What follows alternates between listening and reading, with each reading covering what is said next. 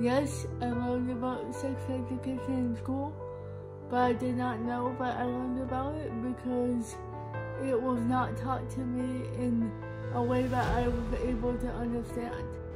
Young persons with disabilities are almost 4 times more likely to experience violence than their peers without disabilities, and nearly 3 times more likely to be sexually abused.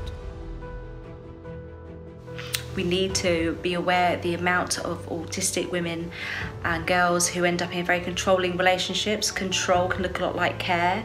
Pandemics like COVID-19 result in an overall increase in gender-based violence, and some of those most affected are persons with disabilities. Girls and young women with disabilities are at high risk.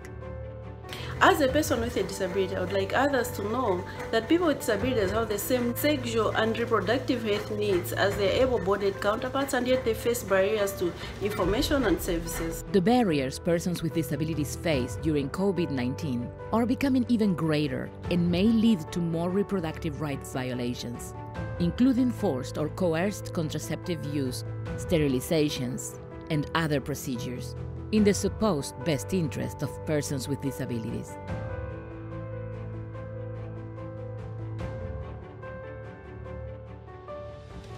During the COVID-19 pandemic, persons with disabilities need to have equal access to sexual and reproductive health services, including through medical visits, accessible telemedicine, and other virtual ways of providing services during isolation and quarantine.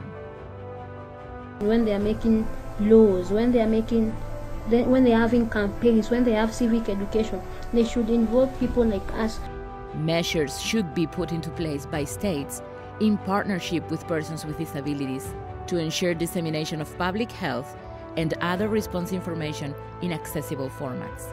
Response efforts focused on gender-based violence should ensure during COVID-19 persons with disabilities can use an accessible hotline to report abuse and violence, have persons who check on them to ensure their safety and well-being, and can reach trusted family and caregivers, especially for those persons with disabilities who are isolated at home, in institutions, psychiatric facilities, and prison. Disability inclusive, gender equitable, and a youth-friendly response during COVID-19 is possible and necessary.